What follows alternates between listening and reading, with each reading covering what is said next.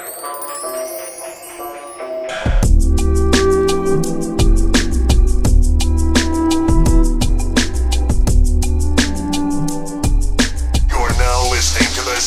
of AM.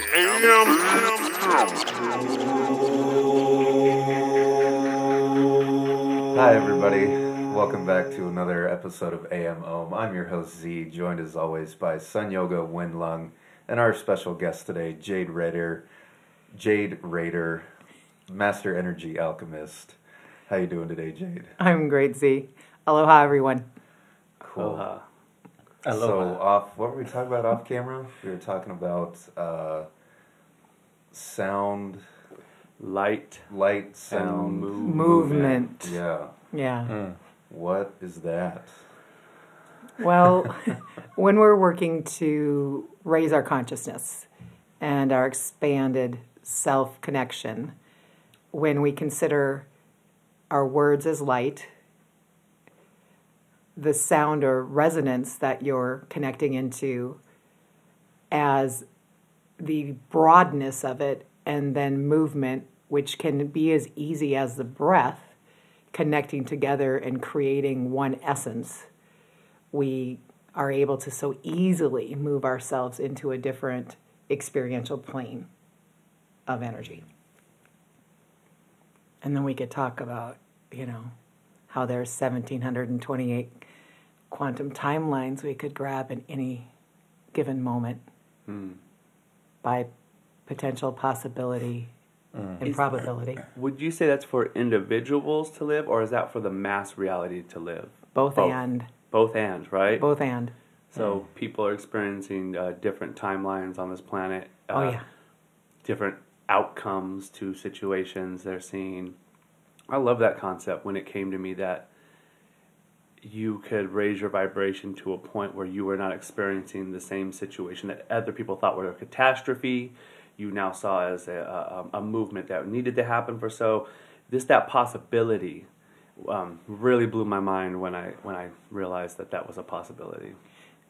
In my experience, and that's where I come from, I'm an experiencist first. I've got a lot of training behind me, but really what I've lived through, like you're speaking of, is what really allowed me to embody it. And for me, embodiment is where the ability to live what we've learned comes in. We can read it, we can hear it, we can learn about it, we can train in it, but until we actually get through the blocks that hold us out of living it, not just once or twice or even 3 times or 2 weeks or 21 days, like as an innateness of ourselves.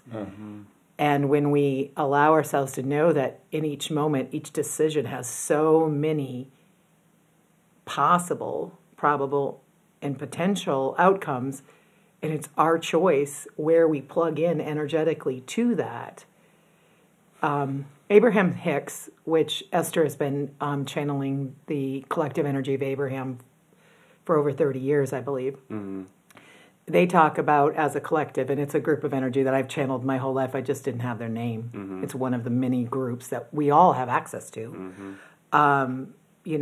Just to choose the next feeling. So if I'm feeling down, I can choose to feel okay. And from okay, I can choose to feel good. And from good, I can choose to feel better. Instead of trying to leap from down to bliss-filled, which seems like such a stretch for the emotional body, that when we just step it up, and one of the easiest ways to step up energy is music. Absolutely, the easiest I have ever found is sound, and especially when you can connect into the resonance of the person creating that sound. I've had the opportunity. My sweetheart is totally into music, and we have Tidal, and Tidal is a streaming platform that you can actually hear the different. You hear the organ, you can hear the percussion, you can hear the vocals, and I can literally separate that energy in it. One of the things with the compressed music that we have is that it's kind of a single resonance coming at us, but we're multidimensional in so many ways. As easy as mind, body, spirit, but as complex as earth beings, starlight beings, and beyond. So this is always a good time. So thanks so much for letting me come and play. I love what you were bringing up about bringing in the more real version of input, which is all around. Yeah. And, that's why I love painting in live situations like at these shows, because I've learned to be more present and to open on all levels like a reverse lighthouse when I'm at these events, because I actually have social anxiety. I used to, let me say. And I've learned to, just like we're talking about, adjust my perspective to have what happens benefit me and to look a different way and to build me back. Mm-hmm. And so now the way I like to create gets exponentially charged. I mean, at these events, I'm entertaining many possibilities at once and choosing little bits to show. It's like, okay, I want some of this to show, these people in this event, this movement, these characters. And then as I'm going, I make all these little decisions like this will have this other bit here. Yeah, they're dancing, but it's just going to look like this. It's just going to show movement. And I personally love art, conversation, reality, where it's got a little bit of everything and a little bit of reality, but not like all 100% exact. That's what it looks like reality. From your perspective, because yes, in the kaleidoscope exactly, of everyone, we're all sitting here, and if we looked around this room, we would each key on something separate. Mm-hmm. We may go to the same piece. There's beautiful art in this room that you might not be able to see all of, but we could go to the same piece, and within that piece, find something different. Mm-hmm. So I love what you're saying, that instead of going into that phobial energy of social anxiety, like this is too much, you went the other way and went, look what I can see. So you turned the kaleidoscope around and brought yourself into all of those possibilities. I have connection bumps all over because that's the way to turn things around. That's alchemy right there. People think of alchemy of like turning physical material lead into gold. We can alchemize energy in a way that allows us to turn an unhappy day into a happy day for ourselves. It's a choice. One of my coaches way back was named Brian Buffini, and his mantra was, "It's a good life." And I'm upgrading it. I'm like, "It's a great life." And he goes, "Jade, the day your grandmother dies isn't a great life that day, but it's still a good life." He's like, so if you look at it, if your life is a good life, even when a big challenge or loss happens, life's still good. And I was like, all right, I get where he's going with this, giving us a set point, an energetic look into a day. Wow.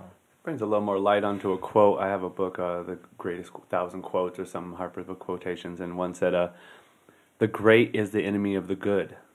And I always looked at that like, but aren't we supposed to be great? And what does that mean? But that brings more of that middle ground good. And then Henry David Thoreau's quote of, to affect the quality of the day is the highest of the arts, stepping up. So that when I heard that, to be able to take a day where you wake up and it's like you're done already, right? And to be able to end the day with like, wow, look, I was able to take that challenge I was given or situations and slowly step it up. I also really love that, rather than trying to jump from depressed to bliss, because bliss is possible, but how do I get there? But just going, you know what, let me take a walk. And then from a walk, let me, that was me. I thought I muted it. But, so take a walk, and that's a step into good. And then the next step might be, now let me go do this. And that takes you a little bit further, and all of a sudden, that's a really great model to think you don't have to go from, I don't want to be here today, to where's the happiness that I'm looking for, just like slow steps. Exactly. And then the lack goes away. James, there's not I don't have a blissful memory, because people, when I work with people, sometimes you'll ask them to access an energy that they've experienced before to bring it back into the present moment so that they then can have a visceral memory of it that is sensory to them. And they'll say, I've never been there. And then you say to them, can you imagine? And they say, no. And it's like, okay. I paid great money for a training one time, and what I took out of that training in 3 months was ask them to pretend. Could you pretend? Could you make a movie right now where you pretend that that's happening. And then you can get into it. You know, people will say, fake it till you make it. I was sitting in Kundalini yoga class one day and I heard, no, it's faith it till you make it. It's having faith in yourself that you can actually access that kind of energy. So when you're in that inner faith, it just lights you completely up. That's right. Now, if you'd allow me, there's something I do in the morning that just came through a little while ago.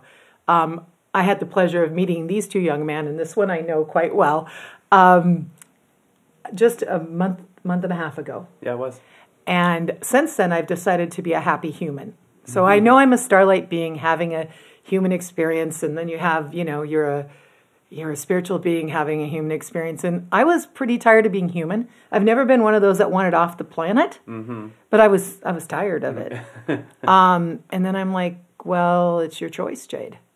I self-coach a lot. If you're around me, I talk to myself. I talk to the trees. I talk to the grass. I talk to the sun. I mean, it's a good time. But you're, you know, I'm like, if you decide to be a happy human being, then what happens?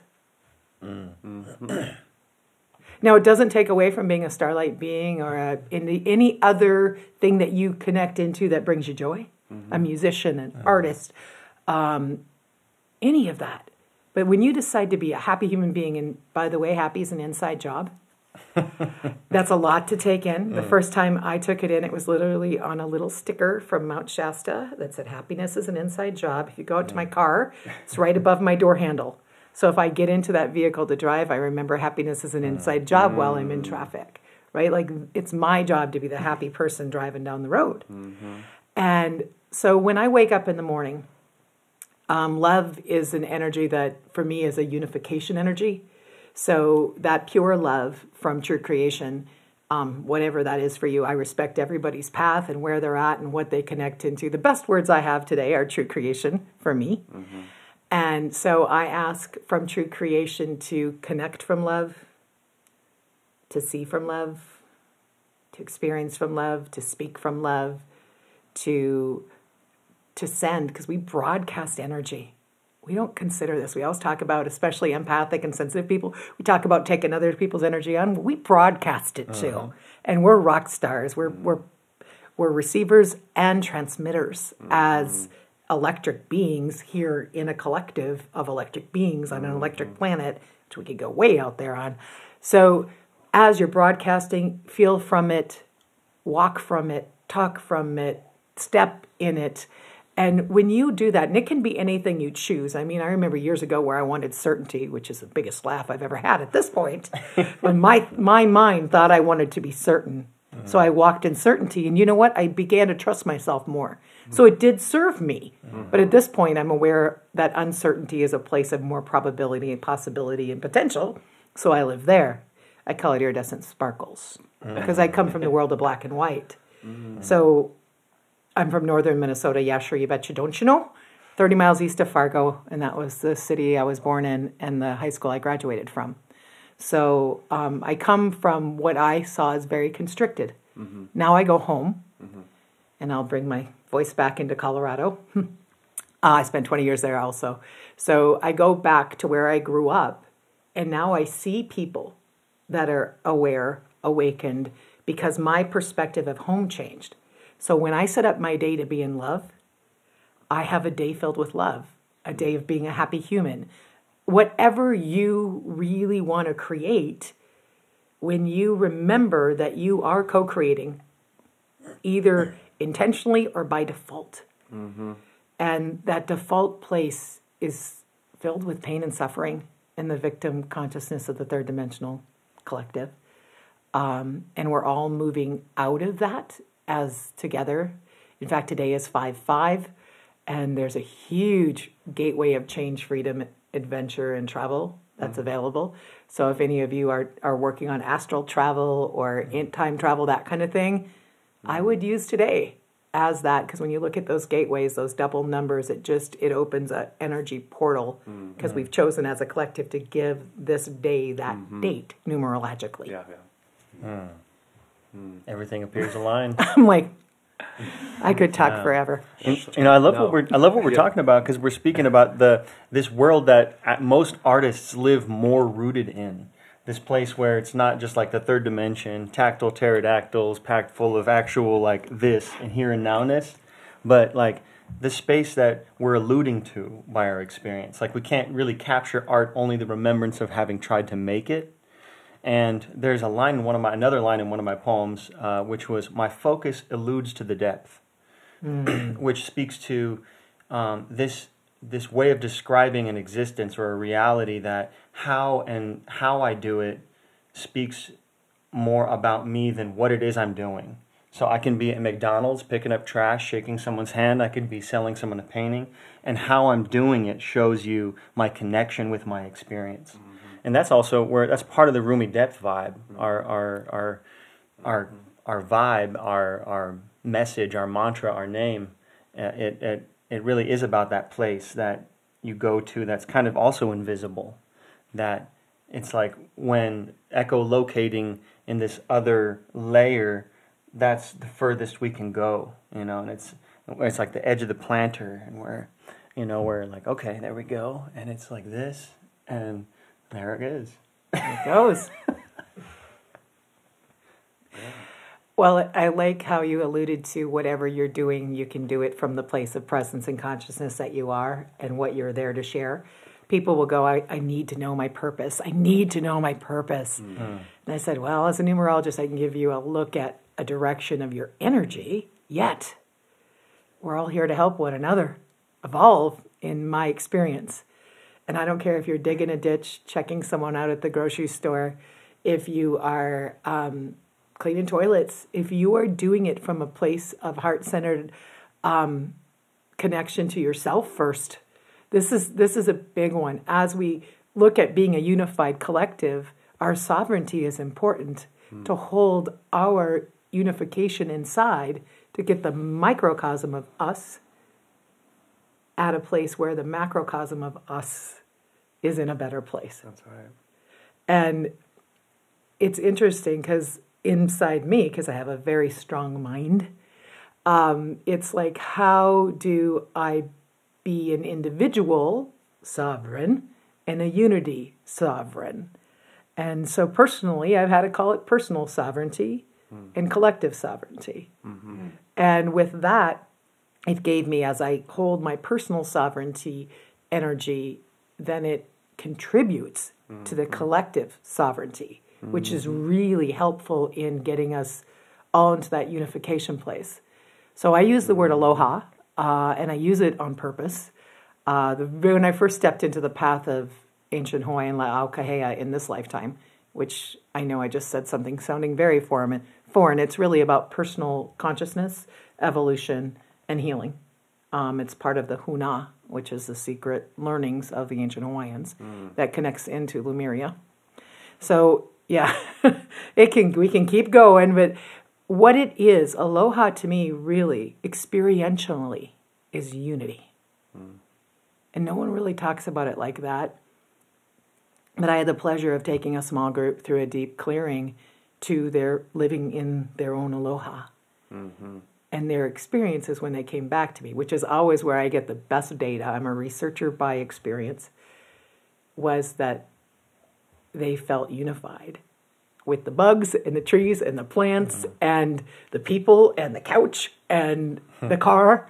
They're like, I have never felt so much oneness. And I said, well, I believe in my experience that that's truly what aloha is to be in that oneness of all is. That's how it means so many things, and since because it's open-ended, it is completely unified. It is. So many different the ways you use it. Absolutely. When I was younger and getting into my philosophical state of thinking, I was thinking about how we're a part of a society, but we're individuals. So it all comes down to the paradox. I almost thought I was waiting for you to call it an aloha paradox, kind of. It's the solo sovereignty with the collective sovereignty. By working on your solo sovereignty, you actually are affecting the greater sovereignty, Absolutely. which is the paradox. By working on the individual, you actually are helping the collective. And I realized as individuals, if you don't know you're an individual, or you do not understand your effect on your surroundings, you're going to go out there and do things and just knock things over and be affecting people and stuff, but not understand that you are directly responsible for some of this action you're doing. And that by pulling back and realizing, well, I do affect things. So what can I do? Once you realize you're the individual, you can start to make conscious choices on, well, did that work? And then you become the scientist, right? Then you go, well, I didn't. And you can start to see how you can play in society. And then all of a sudden, now as an individual, you can participate in a true society where we as individuals can come together and work together. And that was like when I was 19, 20, about 20-something years ago. When those thoughts started coming into my head, I said, there's something else going on here. Absolutely. I didn't read this in a book. This is coming through me in some way. I know it's not all mine. The first group I was in called Mega J's, our foundation theory was standing firm on loose foundation. You talked about uncertainty. It was like, well, there is no, once you get comfortable with the fact there is no solid ground, then you're playing in reality where anything's possible. And when I started to embrace those things, that's why I freestyle all the time. That's why I freestyled for the first 10 years, because I realized that that's where that strongest chord will come from. Well, and you had a frame when you freestyled that you had music, and that's what you were going to do. You had an audience, and you had instruments. So when you've got a frame, you can freestyle so many things. Like this is freestyled. We didn't have a conversation about what will we speak of. In fact, our pre-talk, Z is like, hey, that would be really good. And I'm like, yeah, more will come. It'll be all good. I have no idea what we're going to talk about. So you brought up another piece in how we affect the whole. And as the sensitive people, so the generation of millennials, I love. As a Gen Xer, I'm just barely not a baby boomer. A lot of people get frustrated because y'all don't play by the rules that we were given, that we bought, chewed, swallowed, and took in as truth. You go more by experience, and from that experience, create your own rules, and from your own rules, live your own truth. That's right. Now, we're waking up the planet as a group. So I always tell the millennials, I love you and you're welcome, from the baby boomers and the Gen Xers who cleaned up a lot of junk so that you could come in that freedom. And I'm so grateful that you are all here doing it. And I don't even know what the next generation has gotten. I'm sure someone has labeled them, but they have even less of the heaviness to trudge out of, to be in their true freedom. The young kids right now, they just walk around in that awakened state, which helps us all. And the new ideas and the new ways and the technology that has probably been created in the past, if we're going to be linear about it, that has got to come back to now to get us back. Everyone here, in some of the different things that I've studied and multiple different lineages, will tell you we're a minimum of a seventh dimensional reality being embodied into a human being participating in the earth plane right now that is running, if you're looking at the law of one, a lot of second density. And if you're looking at another view, third dimensional consciousness. Okay? But it's really up-leveling everything to love and learning from what we've experienced. And that's what I do love about the millennial generation, is you don't take it as a failure. You go, okay, that didn't work that way. We're going to do it this way. And then you do it that way, where a lot of my generation and the generation before me would stop because we coded it as failure equals stop. You guys code it differently, which I adore. And there's a lot more freedom in your fields to connect into things with less ruling limitations, which we could call limiting beliefs or whatever you want to call them, but less construct and less constriction. I felt that immediately when I was young, coming into hip-hop and finding myself philosophically, was the rules had no hold on me, and that's what a lot of people, my especially family and stuff, didn't appreciate, was my lack of attention for the rules that were supposed to be so important, and I came in like a fire element, Ray 1, Destructo Bunny, like, I don't want to burn you guys' house down, but It's an option. You brought me here. You brought me here. You know, my first line on my first album was, "I was evoked from the prayers of past generations." That's the first line of my album, my very first album ever. And I realized that when I was sitting in a truck eating a Subway sandwich at lunch one time, as a delivery parts guy for my dad's auto parts store. Thank God.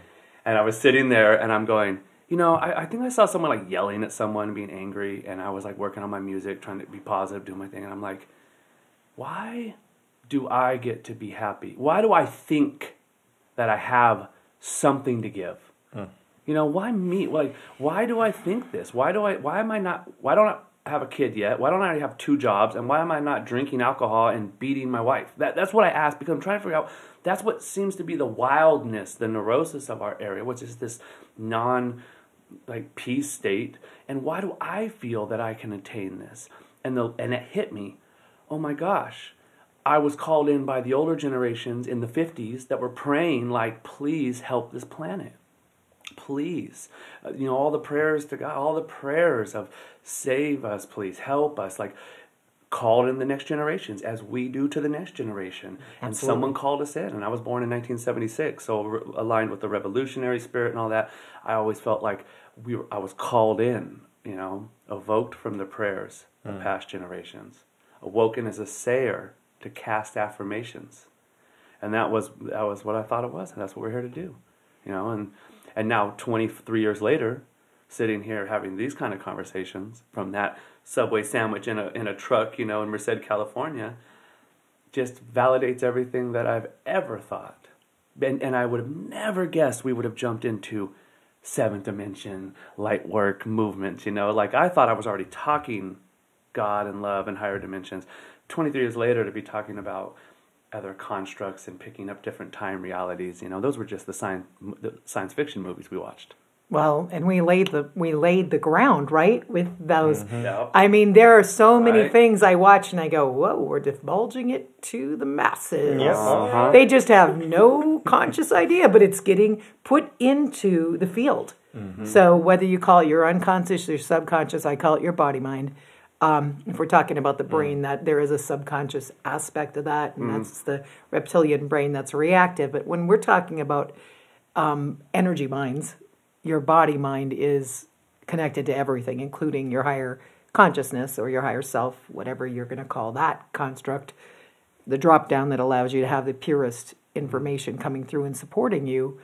You know, when you get those kind of messages, those are the clear messages from your higher self telling you your why, right? Like, and like a lot of people haven't had the experience of being everything. I've had that a number of times in a number of ways. One of the times just watering my plants in the front of my place. I'm watering a bush, and all of a sudden I see the earth like a single cell organism, and everyone on the earth is like running around, and there's fast things moving that are the cars. So everyone is an individual of the one organism, which we know, right? And we're told, and maybe we can feel about it in a meditation. But when I experienced it, at that point, I don't have a choice but to live. Like, my movement matters to the next movement. And to really get out of all of those constructs of mine and yours. And in business, I literally had to move it to a mission. Because I built a big construction business with a lot of work and adrenal exhaustion and push myself and others. And when you go into doing from being, which is actually what you're talking about all the time when either of you is speaking, about that place of the presence being in action instead of the doer. That's right. And in 2002, I had a great body-centered psychotherapist, and I used to call him my dot shaman. I had a feather shaman, dot shaman, and a Hawaiian shaman at that time. You don't need that many people. Millennials know better, but Generation X and baby boomers, we fixed from the outside in instead of the inside out. So I'm all about inside out work and getting everyone to work inside, whether they have a guide like I do for with people, but it's an inside job, so the inside work is where it gets done. But I walked up to his door, and he looked me in the eye, and he goes, "You've got it." And I'm standing there, I'm thinking, well, I have a lighter color shirt on than normal, and I have a flowered skirt. Maybe he means I'm being more feminine because I have a very strong personality. And so a lot of people saw me very, masculine energy. And I'm like, maybe that's what he means. I stand there, and I'm like 2 minutes early. So I'm like, okay, well, maybe it's because I'm early. And I'm normally running late and really, really fast. And I'm quieter. And he goes, no, you're actually being. And I had to stand there for like 5 minutes to absorb the energy of being present. Because I was taught you do so that you have enough so that you can retire and be.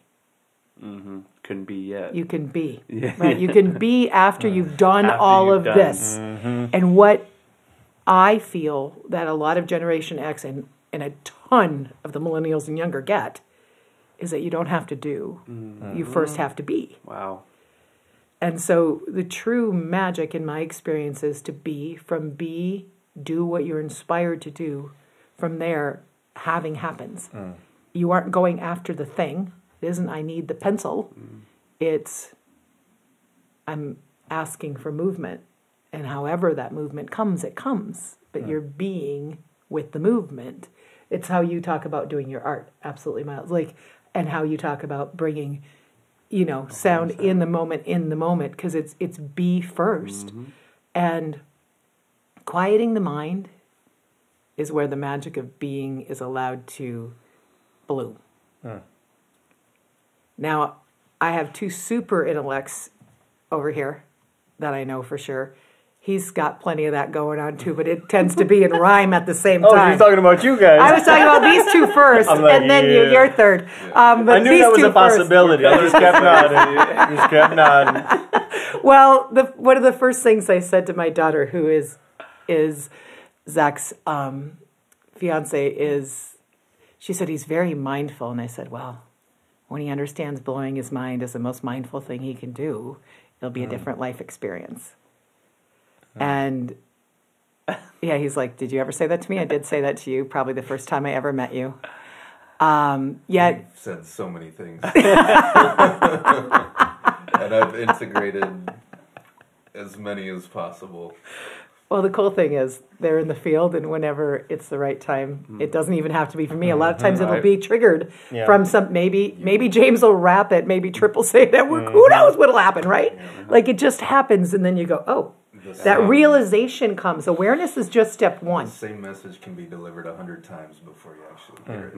Yep. Oh, in so many different ways. It's that brain tumbler. It's like all the little pieces have to line up. The gray mattered key masters have to. Have you ever had them happen where you feel it drop into your body like that? To understand a thought? To understand, actually, for me, it was a concept. It was around judgment. Can I tell this story real quick? Oh, yeah. Sure. So I'd been working on getting out of judgment of self and others for about 18 months. Like one of my big focuses on a daily basis. When I'd see something, I'd be, stop. That's a judgment. Can you just allow them to be who they are? Like step back. You're putting your belief system into their field. Enough. So I'm in a training with the man I mentioned earlier, Brian Buffini, and he's on the stage and he goes, I learned something about judgment. And my ears are just like, whoa, okay, what has he got to say? He's bringing a message through. And it was, we judge others based on their behavior. We judge ourselves based on our intentions. Didn't you read that in the Dr. Joe Dispenza book? Speaking to my wife, Carrie. Absolutely. That exact situation, that we do not give others the same leeway we give ourselves. We wouldn't put it on ourselves that hard, even though, maybe if you're checking yourself, you're working on, right? If you're listening to my judging. But that we're so quickly to be like that, but then we don't give others the same benefit of the doubt that we give ourselves, or the same grace, understanding, or Clearwater credence. Yeah, so that's what he said. Yeah, I mean, what's so interesting is I literally felt like the cogs of a huge clock clicking into place, that I was judging others only from the outside in what they were doing in that moment, or what I felt from what they were doing, or what I perceived or thought they meant by what they were doing. I wasn't asking them, what's your intention with this behavior towards me? That's right. I wasn't allowing them. So allowance to me, this came, my friend Deb and I were talking a couple months ago. My definition of allowance is to accept without judgment what is. And that one can expand some neurosynapses.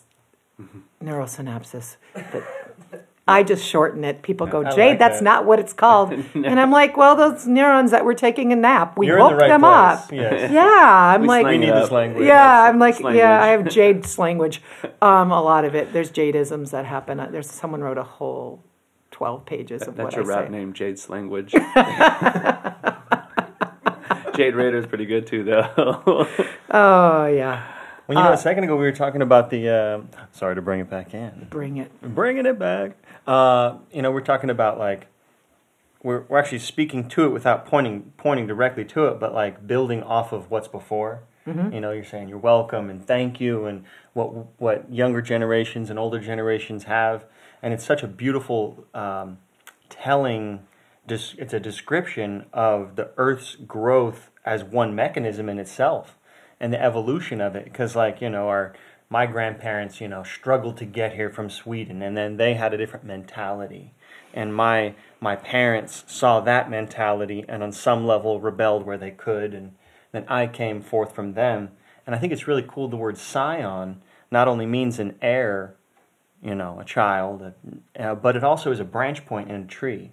And we are, and you can reverse engineer where our family came from by seeing who we are, because the branch comes and it steps off of where it came from, and it's really interesting to try to understand things deeper, to walk around the shape of something, to entertain more possibilities, to see what would a good day look like if it started bad, not great, but how could I could do that. How would I feel if I was doing that? And then go, let me just do that instead of wondering. Right. All this, the invisible thought alchemy, and then building off of something.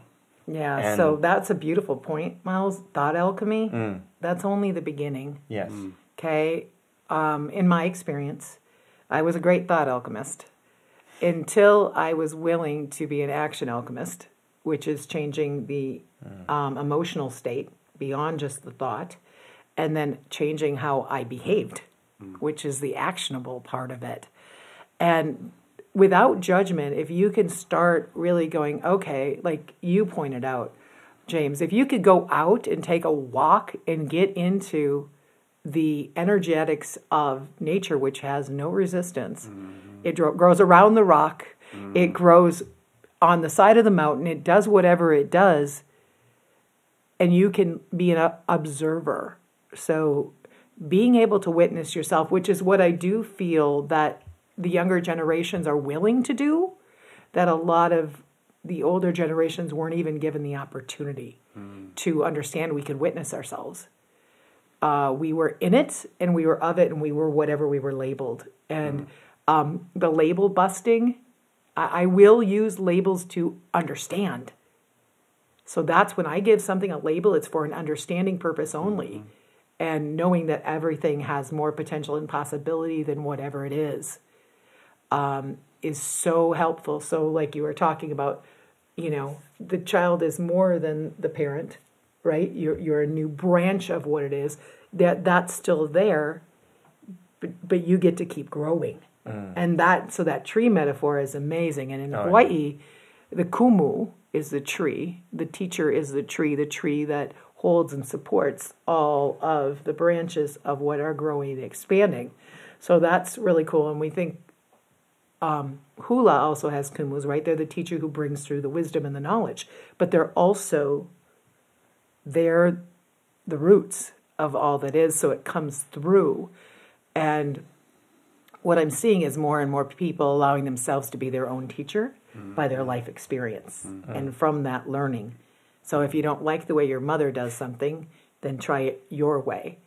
We'll see ourselves mirror our parental behaviors. I was talking with my now son-in-law, my youngest daughter's husband, and he was telling me what was so different. He's a Hawaiian, and she's a Coloradan, and how different they were raised, and so how different their life view was. And as I was doing it, I was like, mine, her dad's, mine, her dad's, mine, her dad's, her dad's.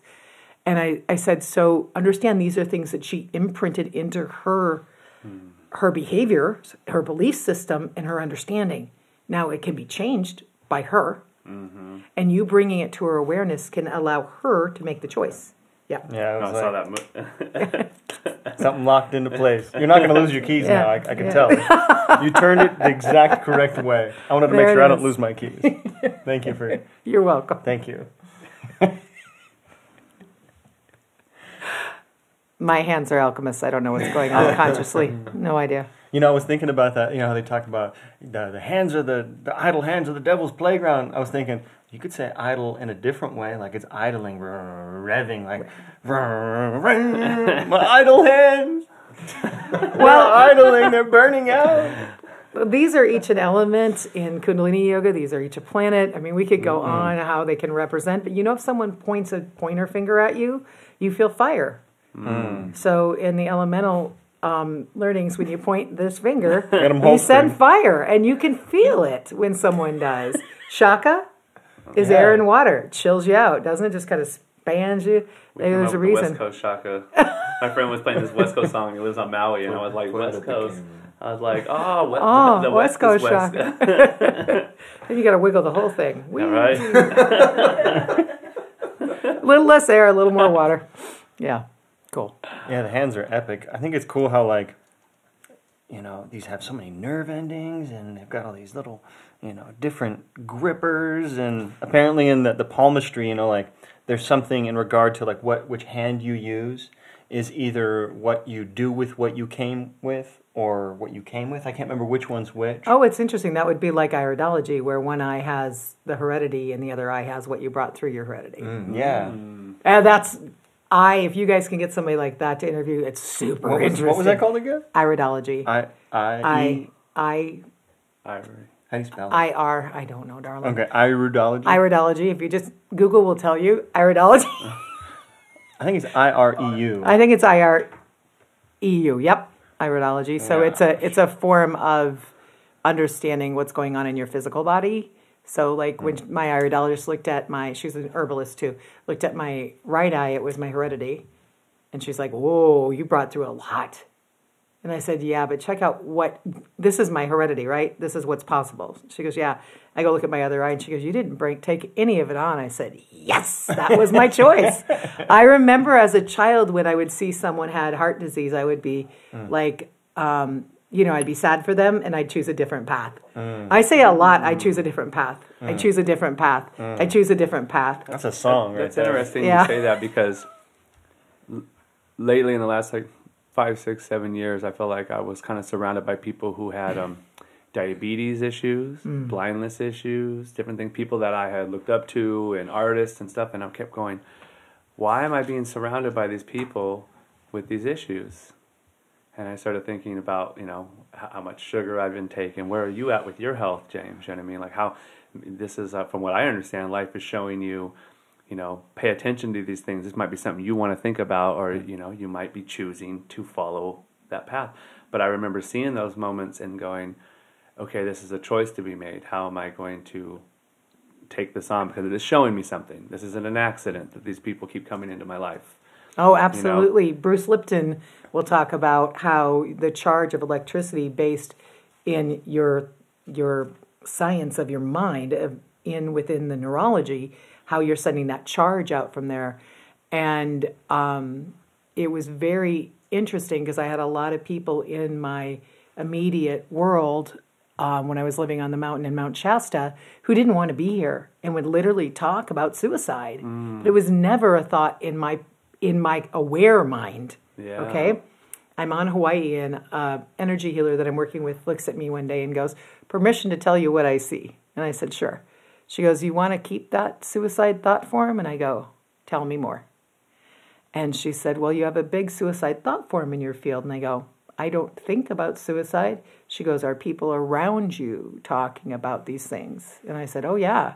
There's probably 4 or 5 people who just are done being here and talk about it a lot. And she goes, well, you need to get that out of your field because it's been imprinted out of their field. This is why what you listen to, what you talk about, who you listen to is so important because it overlays into your field. Intake, association, affirmations. What am I watching? What am I reading? What am I listening to? Who am I hanging out with? And then what am I saying to myself and others? Because you're eavesdropping, your energy field, your inner child, your unihipili in Hawaiian, is eavesdropping on everything you say. Everything you read and everything you watch. And it's eavesdropping on what other people say in groups. So even in the 1800s, they talk about thought forms. And we have a lot of this happening in the collective. We have upset thought forms. We have anxious thought forms. That's one that I'm really personally striving to support the release of, is the transcendence of the anxiety thought form. There are so many people because of shock and trauma in their lives that key into that anxiety piece, which is totally defeating because you've placed fear in the future, you've been thinking about worry, and you're experiencing that anxiety energy, which makes you agitated, which brings you into a vibration or a resonance with other things that are agitating. And it might create those type of things too. It does, absolutely. You're entertaining all the possibilities of negativity. You can make it right then and there. If you're in a bad mood and you walk into a store and you can't find what you need and you can't find anyone to help you, and you go and you yell at someone, guess what happens? You stay in that space. If you go in and you can't find what you need and you go, gosh, I can't find it, I know someone will help me. You'd be amazed that 3 people will walk up and say, did you need to find something? And you're like, yeah, and then they'll bring you to it, usually. Not even tell you where to go. They will take you to it. And it's a resonance thing, and that's why when we talked earlier about just going up one better feeling of your, whatever feels a little better for you and just moving it up, you move up your experience. That happens to me all the time. People come up and I can't find this. Why don't you have it? It should be here. I've gotten it here before, on and on and on. And I'll just stare at them and wait. And they'll finally say, well, aren't you going to say something? And I'll say, may I? And then they're deer in the headlights like, oh, yeah. And then I take them to it. Yeah. I'd be happy to help you. You know, that reminds me of... I'm waiting for you to be ready. That reminds me of people who they approach with their problem rather than approaching with an openness for the answer. You know, that like, shift right there. Yeah.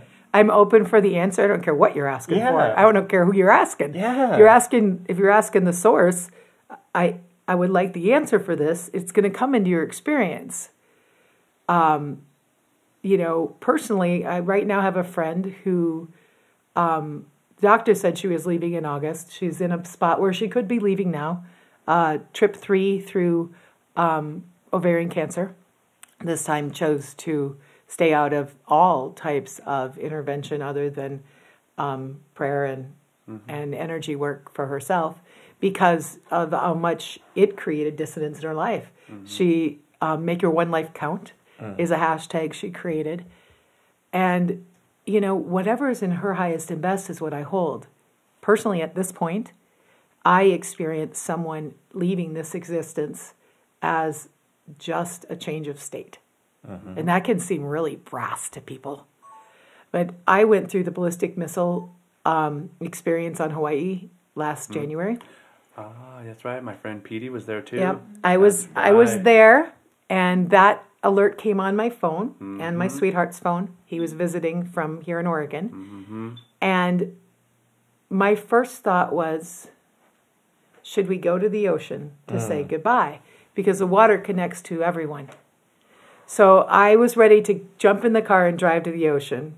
Well, my beloved is pretty bright, and he goes, we don't have that long. You couldn't bend over and kiss your tail before it's here. If it's coming, you got less than 5 minutes. But then I saw what happened. I saw it leave the atmosphere. So I was like, okay, it must not really be coming, but we'll see what happens. I said, what would you like to do? And he goes, I want to finish my coffee. And he loves his coffee. I'm like, okay. And I cleaned up the kitchen. We got in the car and we drove to there's 2 farmers markets that happen on Saturday, one in the town we were in and one north in Hovey. So we drove to the north one, which is full of very conscious beings and full of a lot of people who love the earth and love the land and love each other and, grow fruit, and it's happy. I love it up there. And when we get there, everyone is there. Everyone with their little kids and their big kids, and everyone's booth is full. And they're there on the drive. We got the notice that it was a mistake. Oh, it was a... Right. Yet, I didn't think to call my children. I didn't think to call my parents. I didn't think to call my brother. And that would be my immediate family. I thought, I'm at peace if this ends now. Oh, that is a different place to be. Now, eventually I did a video on Facebook with a helmet about you're at choice on how you react to any reactions during the day, including a ballistic missile reaction. And about 4 hours later, my parents called me and said, "Hey, your uncle said there was an alert, and then it wasn't true, and you're good, right?" And I'm like, "Oh yeah, go check out Facebook, Mom. I'm great." Yeah. I truly hadn't thought to go to them because I don't see the change of state being what I used to believe it to be. And so because that isn't such a big change of state, my goodness, going from exhausted to okay is a pretty easy shift. And when we look at that, how can we talk to that tree? I had a client go into a 10-day yoga retreat, silent retreat. And she came out and she said, "Jade, I can't talk to the trees anymore." I was quiet for a second. I said, "Where did the trees used to be?" And she goes, "Well, outside of me." I said, "Where are the trees now?" And you could just watch it on her face where she went, "Inside of me." And I said, "Right." So when you get to that place in yourself where you remember that this is all inside you, you can make those choices to shift and have more grace with others and be in that place of allowance. So I want to point out that allowance doesn't mean you have no boundaries. You still have boundaries. You have yes and no's in your life experience, but allowance allows you to accept without judgment what is, and then from there make a choice instead of being in the resistance. I was a resistance. I used to call myself a rebel. I call myself a free spirit now. You become what you call yourself. And it's huge. You really do. Especially if you're going to pick a name. My birth name is Jade. And in Hawaii, we believe that you whisper your name into your parents' ears before you come into form. So I might have mentioned it. I don't know. Mom hasn't told me if she heard anything or Dad heard anything. In Hawaii, actually, the men usually hear the masculine hear the name. So, when we look at things in such a way that we are truly the creator of our experience by our response, and that choice of being, and people go, well, how do I get that neutral? And I totally honor that neutral is a long way for a lot of us. My astrology friends get upset, but I have an Aries moon, the most juvenile energy there is as far as emotions go. So learning to mature our emotions. So I just look at it, if I go into an immature emotion feeling, I go, oh, this emotion would like some support to grow into a place where it can go to neutral. You can feel it for that 90 seconds, but it doesn't grab you and suck you into its vortex of pain. I mean, we're here to be done suffering. We're actually here to step out of bodhisattva, which means we suffer for others. Like we take that on. Oh, wow. Yeah, we're here to step. No, I feel like the suffering for others has been a big theme in my life. I remember my healer friend that I told you about looked at me and said, "You have an affinity to homeless people for some reason. You need to let that go." And she thought it was one reason that I may not be allowing financial success in my life because I felt bad that they didn't have it. And there was some kind of affinity to these people that were not able to succeed, so why should I? Or why should I, take more of that on? And was I just telling you last night about thinking that in a past life. James is pointing to his wife. Yeah, that I. Not our cameraman. You. My wife, Kara. There was something about, we were in the car, and I was talking about how Your eating habits. Isn't that what overeating because of a time of a past life where I didn't have food. Mm-hmm. Where now that I have a chance to eat food, it's like hard to not just eat as much as I can, just like almost like put it in the pocket and take, because you don't know when you're not going to have it again. And I wondered if that is, because I've been asking myself a lot lately, where are these destructive feelings coming from? Is it this lifetime? Is it 12 and under that I don't recall right now? Yep. Or is it also past life experiences I still am not releasing from traumas that happened in the past? You know, one thing, a lot of our pain comes from the way that we died in past lives. Mm-hmm. We're holding on to those Absolutely. situations because it's always such a shock to in that moment, and we into the next life it's still there in some way.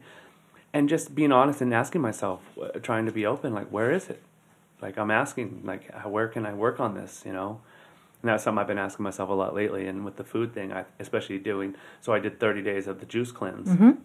And then moving from that to eating again, and then watching how I react and the destructive habits trying to come back in. And I keep telling her I'm being a scientist, and she thinks I'm not doing anything sometimes. But I am. I'm watching. I might be eating it, but I'm going, I see you. Yeah, I see myself making that choice. Why are you doing this? Do it, keep doing it. But why? I want to find it. It's almost like doing it. I'm trying to figure out, where is this coming from? So I have a question for you. In my own experience, Mm-hmm. it's how does that change your state of feeling or energy When I eat? when you eat? So I get Mm-hmm. where, like in a past life where you didn't eat. I mean, I had a dog that at 5 remembered a past life where she fell through ice because she slipped on a new floor and she refused to walk on floors. And when I went to read her energy, it was like, oh, she died falling through ice as a dog. And so as a dog this time, she like would not, I mean, we had scatter rugs all over the darn brand new floor because the dog wouldn't walk on the floor. So, and you couldn't make her. She was a 90-pound lab that had a mind of her own completely. So with the food, if you're changing your energy and your state, and you're also changing what you can receive.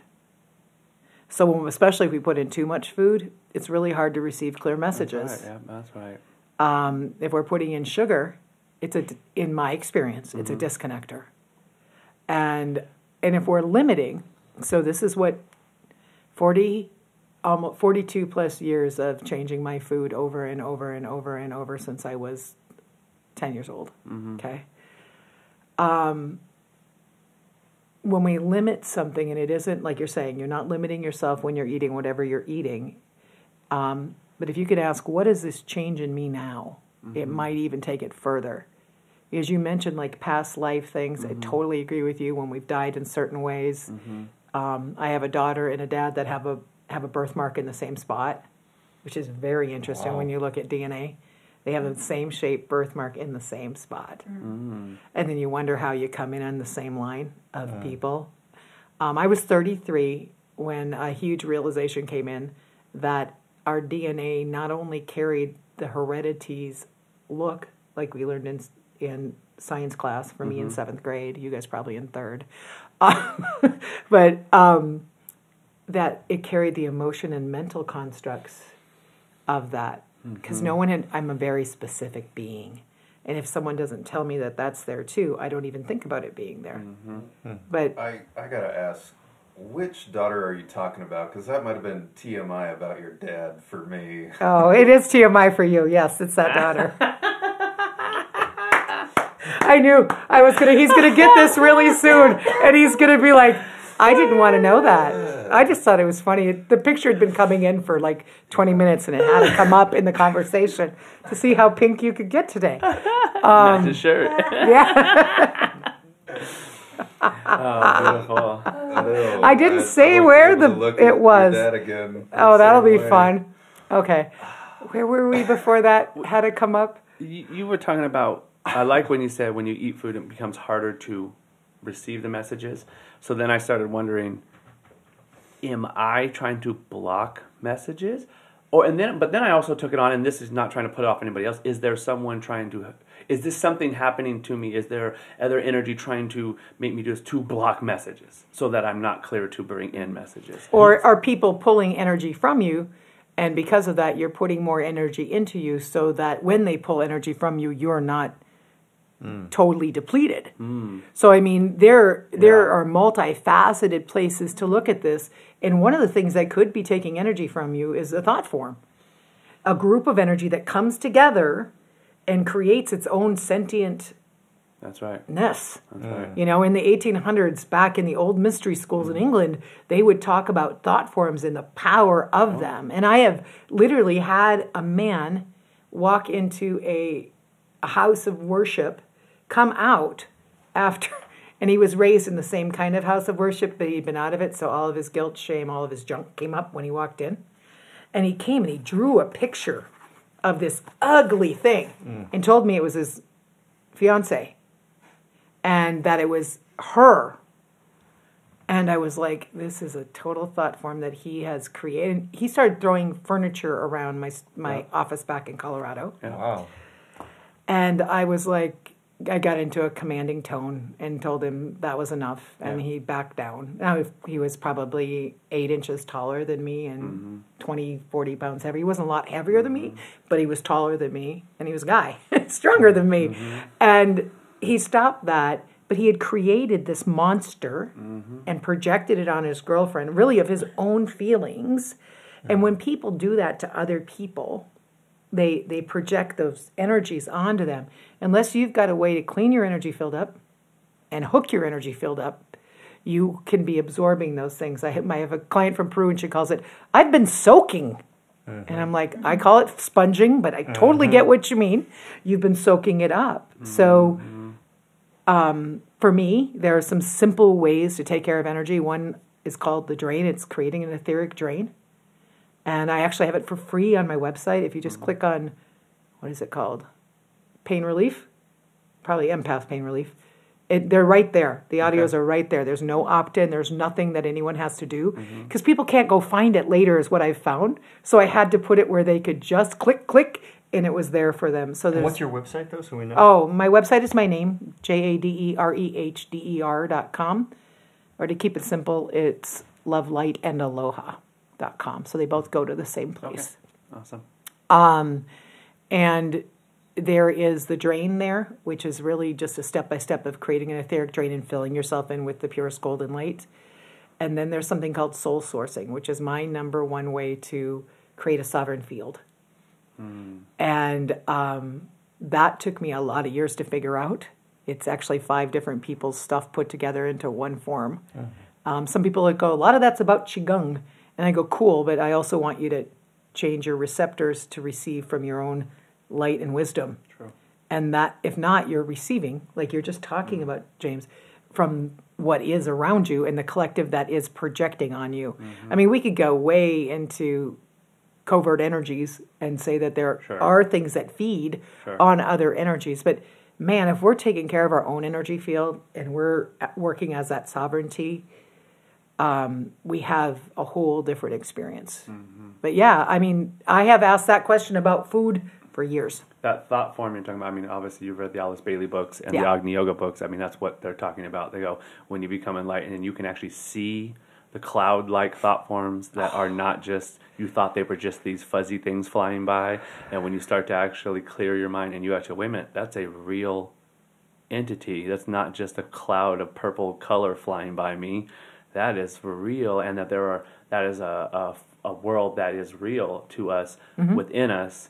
That, you know, when you explained it that way, that's 100%. Yeah, and I see as my 4th gift. I feel, know, and hear really, really well.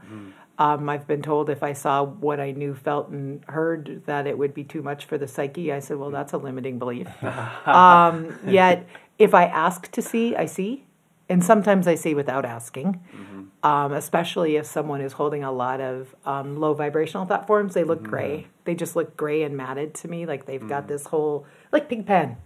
Like from Charlie Brown, like they've got this swirly whirly stuff happening to them, and I'm like, oh wow. I just go to love and be like, wow, you know, hopefully they find whatever they need to move through whatever that is. Are you physically seeing I am. that? Okay. So I am. Is that like an aura? Or is that... Yeah, but more of a thought form construct. I'll see people, when we awaken, and we awaken many times, people will act, and some people do have like one awakening. You know, it happens like that for some. I've always, my ascension coach was like, you were never asleep. I go, I acted it. I acted really asleep. Black, white, wrong, right, wrong, my way or the highway. And I would say it to you after I told you not to let the door hit you in the Okole on the way out. I went to Hawaii and I'm like, Hawaiian. So, you know, I would say those kind of things and mean it, like from this aggressive programming that I was running, that was right, wrong, good, bad, that I call the Northern Na. And Na in Hawaiian means calm. In Hawaiian, Na means calm. It was such a great reframe. In the North, Na means no. That's what I took it as. It was na. They sounded like sheep. Sheep. Yeah. Sheep. The cumulative U. EWE. Don't be one. Wake up. No longer asleep. Allow your dolphinness to shine. Yeah, absolutely. You know, I want to throw something about what you were saying about eating real quick. Go for it. Is that one of the things I learned, like when I stopped smoking cigarettes and all these other things, you know, I've done to myself to learn from. Like you're saying, you're trying to figure it out. I realized that you burn out in a car, it takes a minute to catch, let the tread catch. And the amount of burning out that needs to happen before you catch is proportionally balanced by your willingness and ability to stay with it. And I feel like you will get what you need to get through once you learn it. You know, it's a self-weaving basket concept that I keep thinking of, where if you're going to hold that important water, it's only going to hold right when it's done weaving. And so you're in the process. Yes, and you were talking about living it versus thinking it, and that's something I've been talking about a lot with you and with Kara and other people is, you know, for when I was 19, I was having these thoughts, but I always felt like no one wanted to hear it then, in a sense, because I was 19 and nobody wanted to hear me talking about higher levels and consciousness because I hadn't lived it yet. And, you know, you're talking to a 50-year-old person, they're like, what do you know, kid, you know, in a sense, and you have to be those ages and live through. But now going into my 40s, you know, I'll be 43 this year, I'm starting to understand what they meant by living into it, where no longer am I just theorizing 100%. I think you and I actually hit this when we were talking about, when I asked you about negative aliens and do you believe they could be attacking us and different things. And I said, it seemed like you were like rationally like going for it. And I was like, oh, that's right. I don't think about it. I feel if it's true. And then you said, that makes sense because I try to stay away from my feelings, you said at that moment, you know, and you're using the mental, which let's just say that, you know, at 31 years old, 30, you know, and I'm 40, this is that difference of time that comes with time. As my mom said, she said, I don't care about what I care about in my 60s that I did in my 50s or in my 40s. You have different movements. So I know now in my late 30s into my 40s, I'm learning how to live these theories. Well, time and work. I'm working on. Yeah. Well, and I would say that work in, and like I've been doing for all those years, I have been too, and I'm finally feeling that I'm living them. Where I just come in as the beingness. You're talking about being. Beingness is all they talk about in Agni Yoga. It's about beingness, and these are the concepts that I had other names for as a young kid, but now as I read this stuff, people have been figuring this out for a long time, and I'm just on the path as many people have been in this world. Well, and time is less relevant at this juncture of evolution, in my experience. I have a 23-year-old mentee who woke into her darkness at 8, woke into her light at 18. Okay? And I woke into the awareness of my darkness and my light at 33. So there's no judgment in time basis. It's really interesting when you really get into that stuff and go, this is irrelevant. Because I had a coworker who I was actually celebrating. Oh my gosh, you're so young. And she came to me later and she goes, I'm really upset with you. I was working at a crystal room up on Mount Shasta. I'm really upset with you. And I said, what are you upset with me about? Well, that you were saying that I wasn't able to be as awake as I am because of my age. I said, no, darling, what I was saying, I was really excited for you being as awake as you are at your age. You just took it in the construct of how others have put it to you. So she restricted what I was saying, and I had to look at it. I had to go, was I in the energy of, you can't possibly be that awake? Or was I in, it was like an 80-20. There was about 20% that was like, that's very aware for like 24 years old compared to, I mean, if I compare. So that's the thing, everyone. That comparison energy is one of the contracting energies of this planet. Can you feel it go flying through my field? So we think it, we feel it, and we act on it.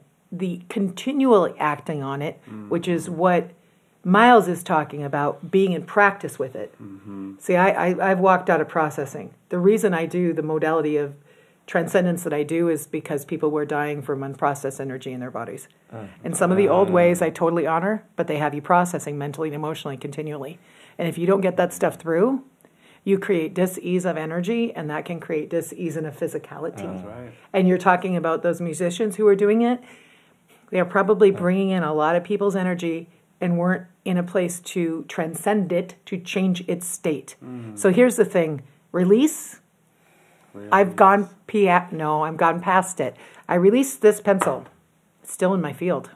If I transcend this pencil from green to gold, now the gold is in my field. Same exact shape. Transcend the energy into a new state of beingness. That's where magic happens. That's like what we're talking about. Say that one more time, and then we gotta go. Already? Thank you, Z. Already? Say that one more time for our Okay. This might be a 2-hour episode. So when we release something and just let it go, we leave it in our field of energy. If you turn it over to your source, you're changing the state. You're moving it from you to source, a higher consciousness of you.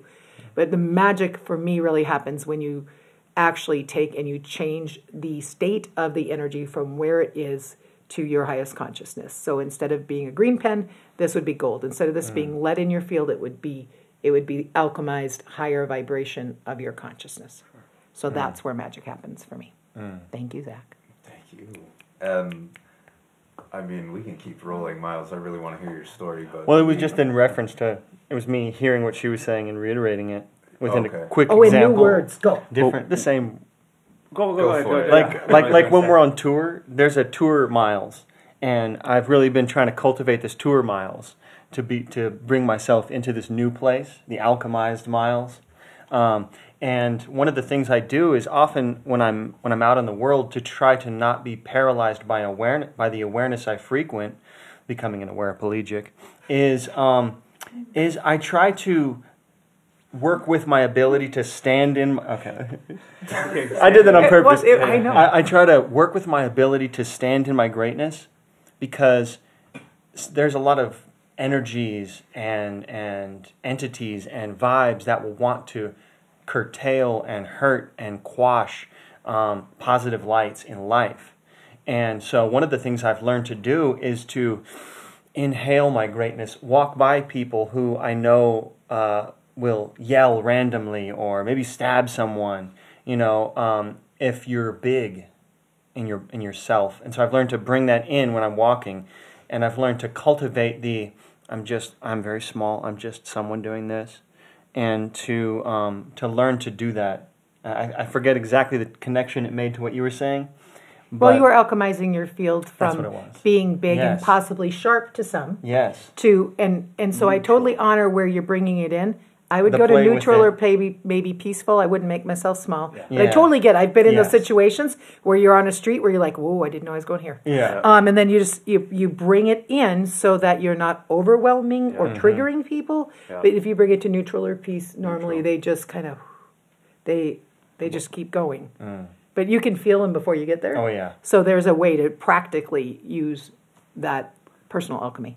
Well, we definitely need to, book you again Yes. 4 or 5 months down the Please. line. Sure. We'll get you it locked in because we'd love to Is your website the only way that people can get a hold of you? Is there more? You can find me on YouTube under my name, Jade Rehder. Awakened Empath is the other piece of that. You can find me on Patreon with my / name. There's a whole bunch of free content there too. And if you're a Facebooker, my missions page, which they call a business page, is my name, Jade Rehder. So that's where you find me. And if you search KLEAR, KLEAR, that's what I do the vast majority of the time. Cool. And next time you're not allowed to talk about your dad. There's no more good stories like that, Zach. All right. Yeah, thank you, everybody. I got to run. Thank you, Sun Yoga, Wenlung, and, of course, Jade Rehder, our Master Energy Alchemist. Have a good day. And thank you, Z. And Trip the Photo Guy. Thank you all. Yes. Ahuyo. Everyone.